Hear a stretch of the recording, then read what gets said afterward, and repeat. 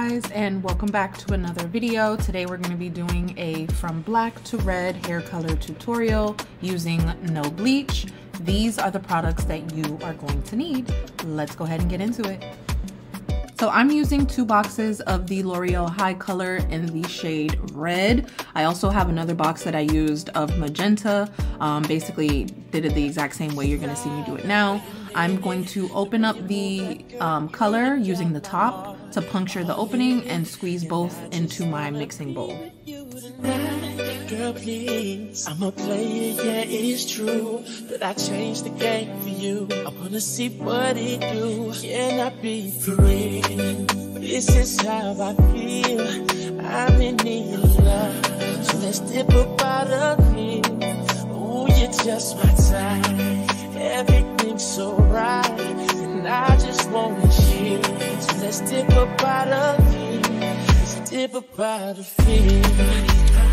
Now I'm going to add my developer. I didn't show you guys which one I was using because this was provided by my school, but I am using the Matrix 30 volume developer, and the instructions on the color call for 2.4 ounces of developer per box. So I did use 2 boxes, meaning I used 4.8 ounces of 30 volume developer in total. My squeeze bottle has measurements on the side, so it was easy for me to measure it out. Make sure you guys are following the directions on your hair color to make sure you're mixing the right ratios. So now that I have everything blended in, I'm going to just mix everything together, making sure to really mix this color together, because you don't want any lumps, you don't want any clumps, you don't want any bumps, because that will all show on the hair as you're applying it if you have clumps and balls of color mixed in and not mixed properly. So just take your time and mix the color properly. It may take you a couple minutes, but I promise you it'll be worth it. She's gone to, but I want to. Before I start applying the color, I want to go in and section off the hair just so that everything is as neat as possible. So I'll be doing 4 sections in total. I'm sectioning off the closure part completely by itself. I'll do that separately, and then I'm going to separate the back section, which are the sewn in bundles. I will be doing 3 sections in the back, 2 on each side and 1 in the middle. You know I love you like good food. You know you fucking with a good. Starting with the section in the middle, in the back, I am going to go track by track, row by row, and this just makes things easier. It lets me be very thorough to make sure every piece of hair has color applied to it. One little tip for you guys when you're coloring curly hair, you want to make sure you pull the hair taut, as you see me doing right now. This just stretches out the curls so that way the color applies more evenly. Because if you apply color to curly hair and it's like in its curled, you know, shrunken kind of state, you're not really gonna be applying it to all of the cracks and crevices of the curly hair. So you want to make sure that you obviously detangle the section and pull that hair, stretch it very tautly, so that way it's seamless. The color will be seamless and it'll be applied to every single curl, every single piece of hair. Now this is very self-explanatory, guys, so I'm not gonna do much more talking. I'll probably pop back in later when I need to explain something, but I'm gonna do the same thing throughout the entirety of the head. As you see, I'm applying color to the top section as well as the bottom section, and I'm also smoothing it at the end. My teacher always says we don't have to smooth, but it's just a habit, so I smooth anyway. But yes, I'm gonna do this throughout the entirety of the head, and I'll pop back in once there is something, I guess, more exciting going on.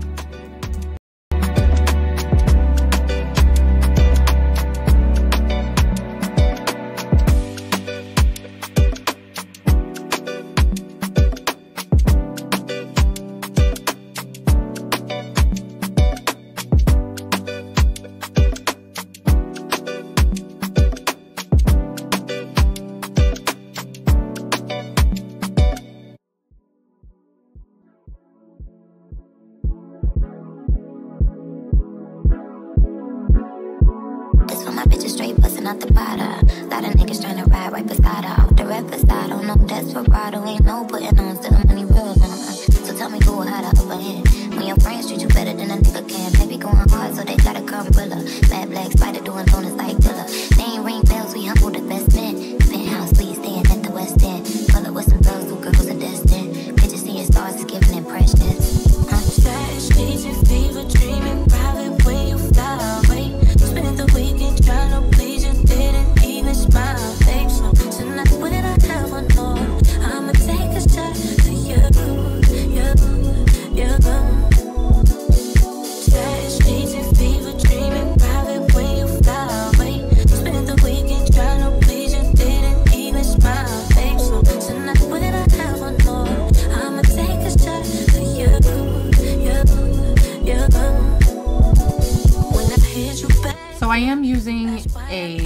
couple of plastic caps right now. That is to help with processing the color. Now, if I was applying color to a human, you would not need the processing caps because humans produce body heat, which in turn helps process the color faster, better, whatever.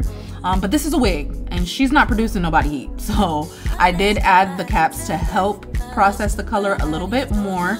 And again, we're not using bleach, so it's just to kind of help get as vibrant of a color as I possibly can.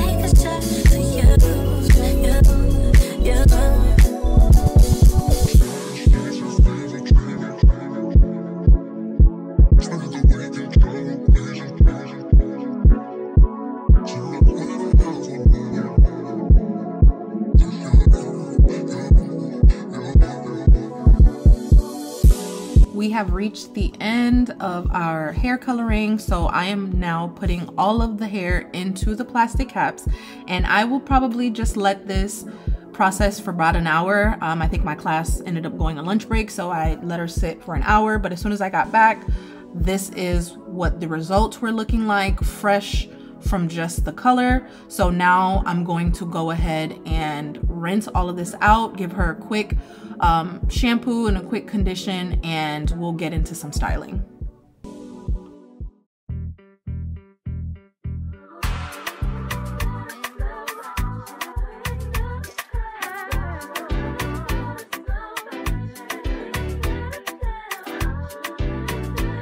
Now we are at the shampoo bowl, and as I said in the previous clip, I am going to give her a light wash and a light condition.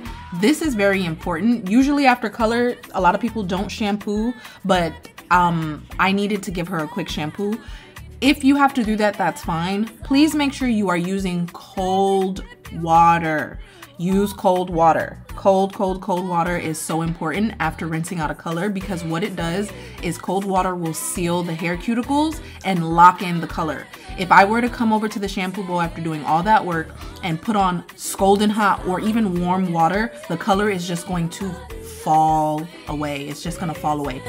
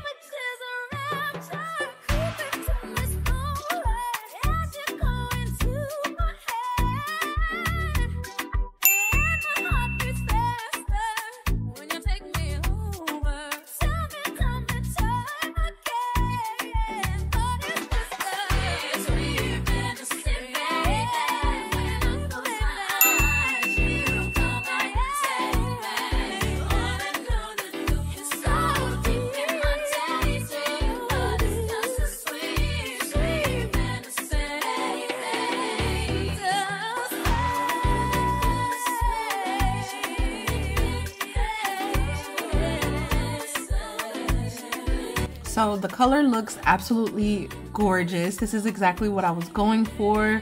I was going for something that was subtle, but just enough, you know what I mean?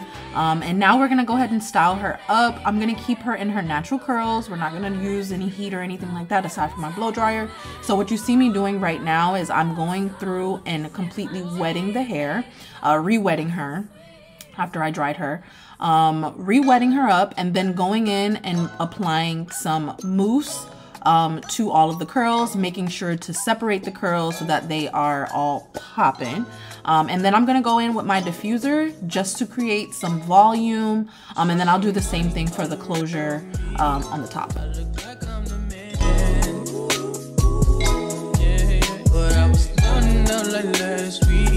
Tell me, where have you been?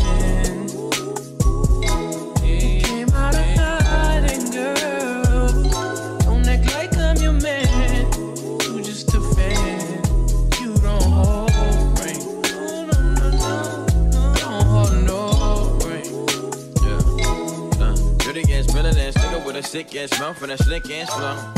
Got your bitch around me, nigga, ain't I playing when I'm coming for the kitty, got my folk goddamn. Do it for my niggas in the coast right there. Do it for my niggas in the ghost right now. Niggas got killed for the boy, living dreams in the hills, and they watching for the boy right now. Goddamn, what a time, what a year. We are what them young boys feel.